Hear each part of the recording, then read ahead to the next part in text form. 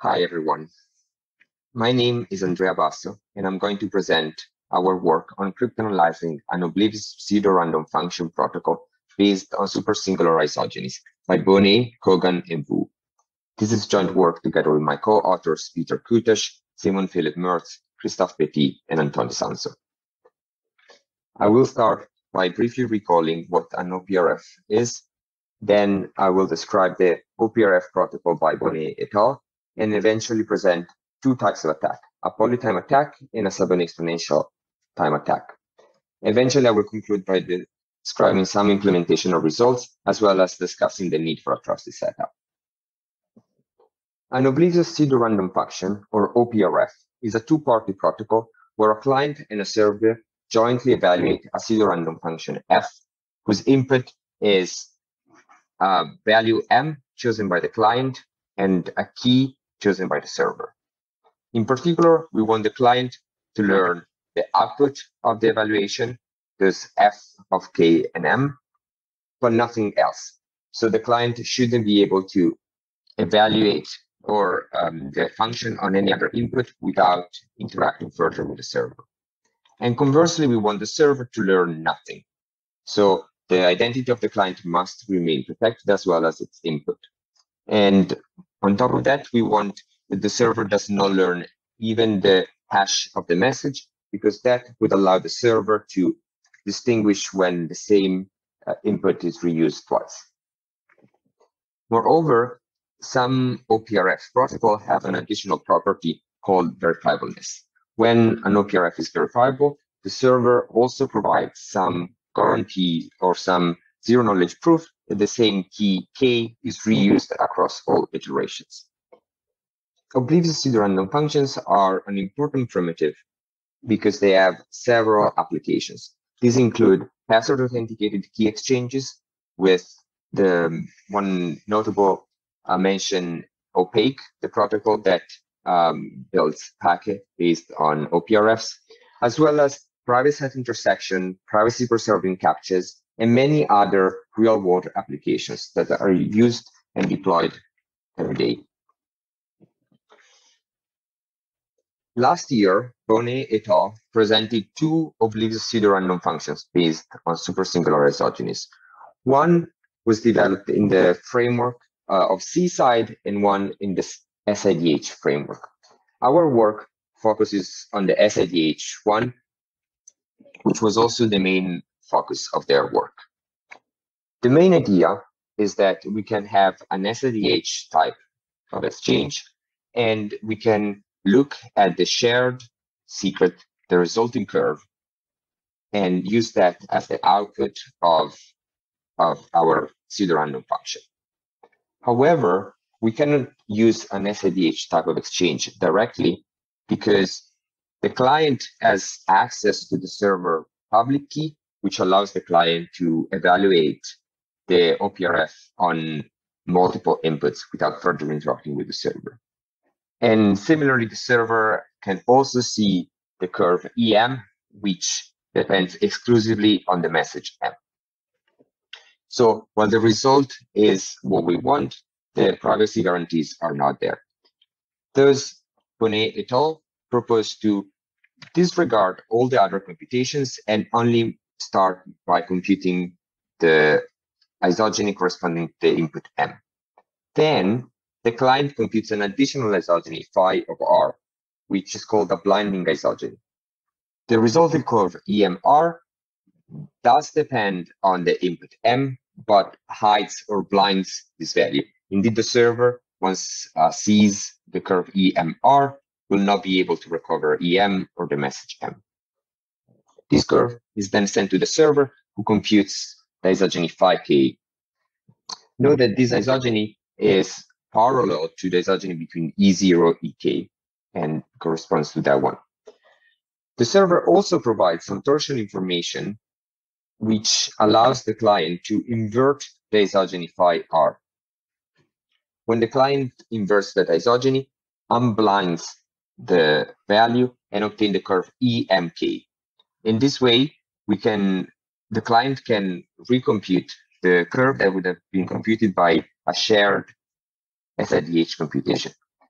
However, in this case, the client does not learn the public key of the server, and the server does not learn anything about the client. More formally, we can define the pseudo-random function f to be the hash of the input m, the resulting curve or its J invariant, and the public key of the server. The security of OPRFs are fairly complex because they depend on several assumptions. In our work, we mainly focus on one assumption, the so-called one more assumption, which states that an attacker who has interacted several times with the server cannot compute one more evaluation of the OPRF on a new input. And the assumption is stated in reference to a game, which starts with the attacker being able to send points m on the curve E0. The challenger then computes the corresponding curve E of M0 and then E on 0k, which is the resulting curve from the PRF. The attacker then is allowed to repeat this process several times, and eventually the attacker needs to output the OPRF evaluation corresponding to the point M prime, where M prime is chosen by the challenger. This assumption is different from the protocol in two main ways. One, in the assumption, the attacker, which in the protocol corresponds to the client, submits points. In the protocol itself, this would reveal the input of the client, because the client needs to compute that chain of isogenies to protect their own privacy. In the assumption, the attacker sends points to abstract away from the privacy preserving computations, as well as because the client provides zero knowledge proofs that their isogeny computations are correct in the protocol. The other main difference is that in the OPRF protocol, the client hashes their input onto a point M and then uses that for their computation. This is needed to prevent simple attacks where a two neighbor here corresponds to a two neighbor of the resulting curve. And that prevents those type of attacks, because even if the client will compute a neighboring curve of this curve, they will not know the input corresponding to that point M. And this corresponds in the assumption to the fact that the attacker needs to output the resulting value for a point M prime chosen by the challenger rather than chosen by the attacker. We will now present an attack that can fully break this assumption and compute the shared curve for any input point P. And in general, we will use a two-step strategy. First, we devise a strategy to recover the curve EK, which corresponds to the public key of the server if it was an SIDH exchange, as well as the subgroup generated by the image of a point M under the private isogeny of the server for some point M. Once we can do this, then we can repeat this process a few times in order to combine several points to obtain the image of phi k on the 2 to the n torsion on E0. This is assuming that the isogenies of the client corresponds of order 2 to the n. Once we have this, then we have a full attack, because for any point P in the 2 to the n torsion in A0, we can compute the subgroup generated by the image of P on EK, and thus we can compute the output of the PRF as EK modded by this value, which corresponds to the isogeny from E0 with kernel P and K. So let's see how to do the first step first, where we want to recover EK as well as points on the curve. We start from the curve E0 and we query the challenger with a point M, and we obtain the curve E and K. Then we will query with the point 2M. Now, the point 2M will have order to the n-1, and this curve will correspond to the curve on the isogeny between E0 and EM. We can then repeat the process with 4M, 8M, and so on. Eventually, at the end, we will obtain the curve EK, but we will also have recovered all the points, all the curves on the isogeny between EK and EMK. Thus, if we know the green isogeny, we know the kernel of the green isogeny. And the kernel of the green isogeny is precisely generated by the image of M under the isogeny phi k. So now that we can recover the subgroup generated by phi k of M for any point M on E0, on the 2n torsion of E0, we can also recover, that means that we can also recover the image of M on EK up to an odd scalar. Thus, we repeat the process by querying for point M, N, which must be linearly independent from M, and M plus N, which gives us the point M prime, which is a scalar multiple of the image of M, N prime, a scalar multiple of the image of N, and the same for R, which is a scalar multiple of the sum of the image of M plus N. But now we know that M prime and N prime form a basis for the 2 to the N torsion on EK, so we can express R prime in terms of M prime and N prime. If we do all the computations, we see that the ratio between alpha and beta is exactly the same as the ratio between beta and B and alpha and A, which gives us just enough information to compute what we want. Indeed, given any point P of order 2 to the N on E0, we can express that in terms of M and N, and then we can compute the subgroup generated by the image of P as X prime plus Y N prime times alpha over beta. That is because we know that M prime is the correct image scaled by alpha, and N prime is the correct image scaled by beta. But then when we multiply by alpha over beta, the two betas cancels out, and we have that both this value and this value are multiples of alpha, which is an odd scalar. So that does not affect the subgroup computations, and we obtain precisely what we want. So to briefly summarize what we have done so far, we've seen that we can use O of lambda queries to recover the subgroup generated by phi k of M for any point M in the 2 to the N torsion in E0. Once we have 3 such subgroups for M, N, and M plus N, we can then compute the subgroup generated by the image of P for any point P without further queries or further interaction with the challenger. And this allows us to break the one more assumption, because we can now evaluate the OPRF or any input of our choosing without further interactions. However, this depends entirely on the fact that we can submit points of varying order. And while the assumption as stated does not have any requirements, it is easy to check that the query points have full order, because it is easy to thwart such an attack. Moreover, while this attack applies to the assumption, it does not directly translate to the OPRF protocol, because the protocol also requires the client to provide a zero knowledge proof to protect against GPST attacks, which this zero knowledge proof has also the effect of guaranteeing that the corresponding points and thus the corresponding isogenies have full order.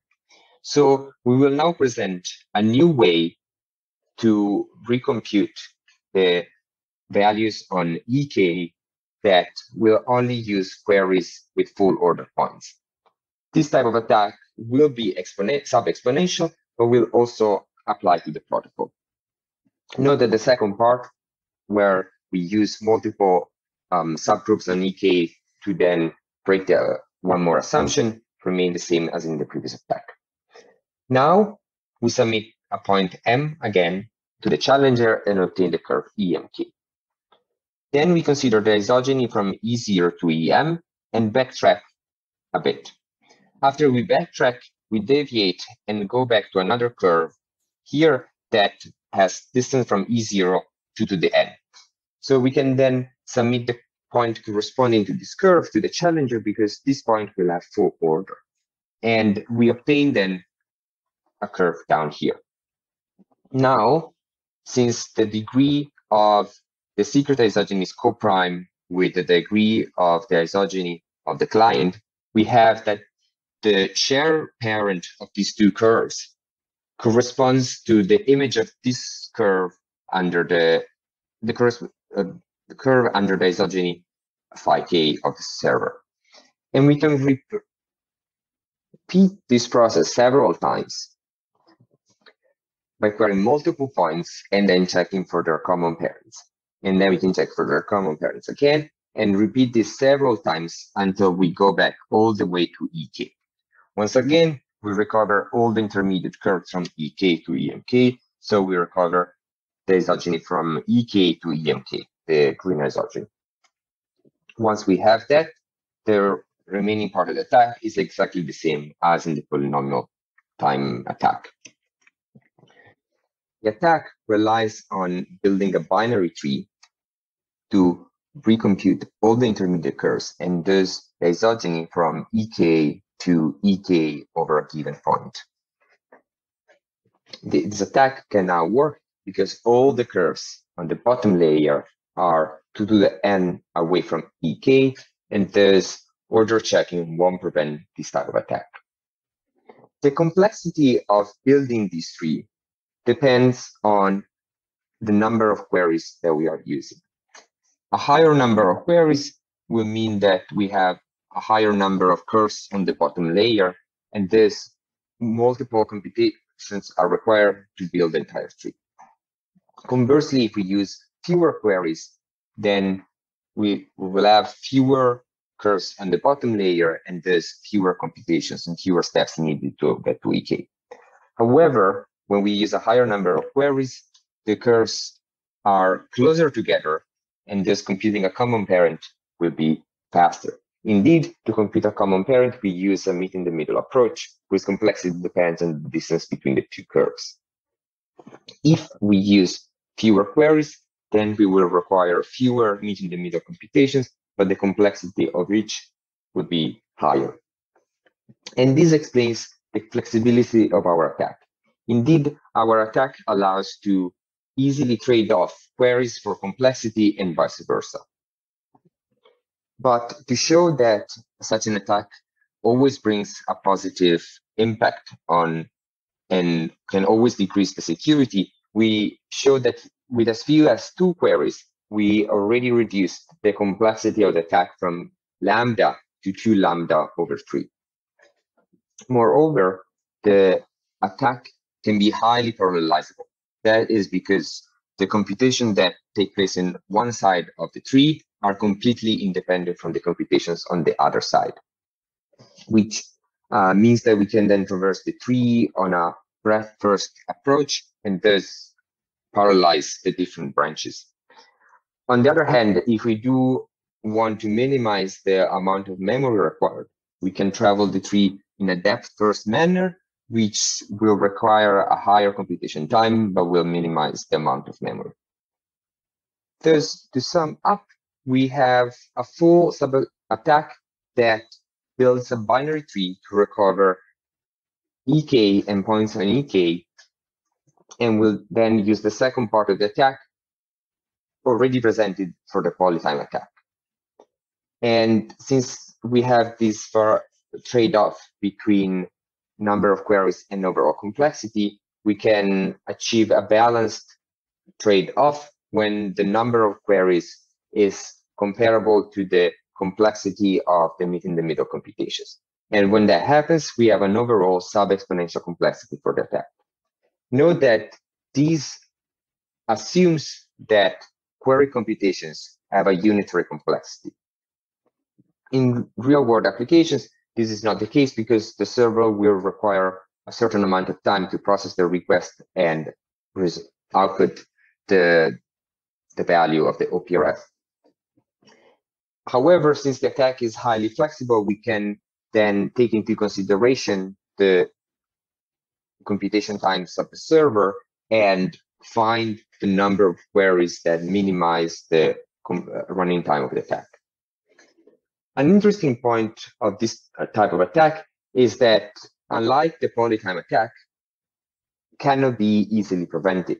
There are no simple or obvious countermeasures that can thwart the attack, with one possible exception, which is increasing the parameter size. The attack, of course, is sub-exponential and non-polytime, because if we increase the parameter enough, we can make this type of attack costly enough. However, if we want to guarantee 128 bits of security, we would have to use extremely large isogeny degrees.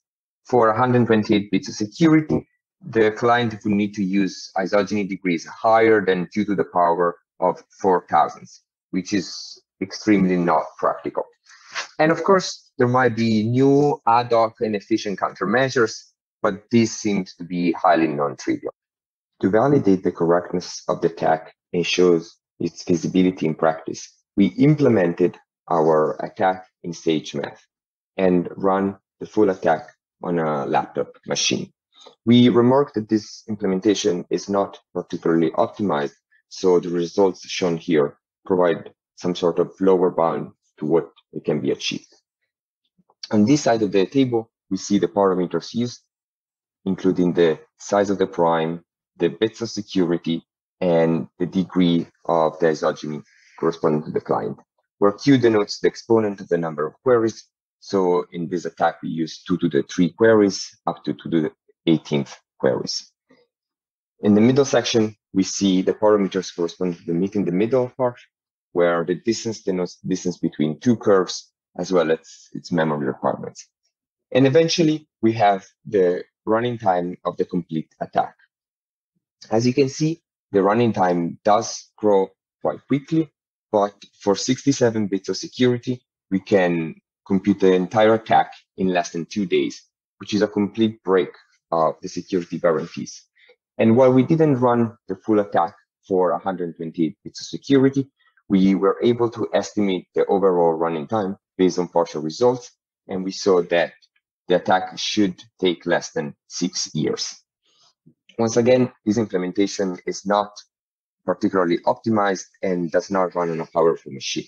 So a better implementation running on a cluster will be able to significantly reduce the running time of the attack. And our code is available on GitHub, so feel free to check it out. Lastly, we want to discuss how the starting curve is selected.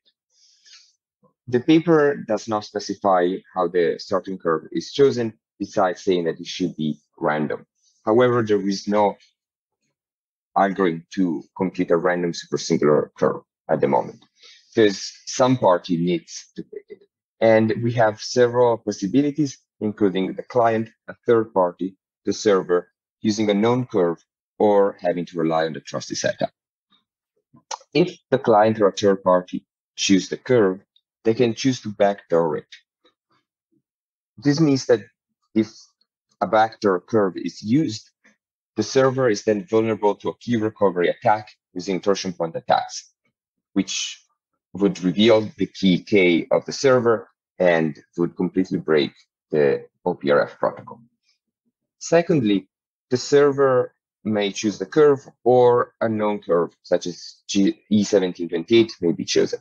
However, if the server knows the endomorphism ring of the starting curve, this can lead to a simple attack that breaks the supersingular isogeny collision assumption used in the security proof of the protocol. At this stage, it is not clear yet whether breaking the assumption leads to breaking some security properties of the protocol, because it seems like the protocol is slightly more involved than what the security assumption proves. However, since the security guarantees are not clear when the server knows the endomorphism of the ring, and since if the client or a third party chooses the curve, that can lead to a full key recovery attack on the server, at the moment, a trusted setup is needed. To sum up, we presented two attacks that break the one more assumption used in the security proof of the protocol. And we also showed that one of the two attacks, the sub-exponential one, leads to an attack on the PRF protocol, where after a sub-exponential amount of queries and a sub-exponential amount of computations, we can then evaluate the OPRF without further interacting with the server, which defeats the entire purpose of an OPRF protocol. We also provide an implementation that demonstrates the attack is feasible in practice and does sensibly reduce the security guarantees of the protocol. And eventually, we also discussed the need for a trusted setup. For future work, we want to look into improving the attack complexity, ideally reducing the sub-exponential attack to a polynomial one, as well as develop new and efficient countermeasures that can prevent this type of attack. We are also interested in studying the trusted setup requirements and either showing that the attack on the assumption leads to an attack on the protocol, or amending the security proof to show that this attack does not actually apply to the protocol. If you have any questions, feel free to check out our paper available on the ePrint, or reach out to me or any of my co-authors. Thank you very much for your attention.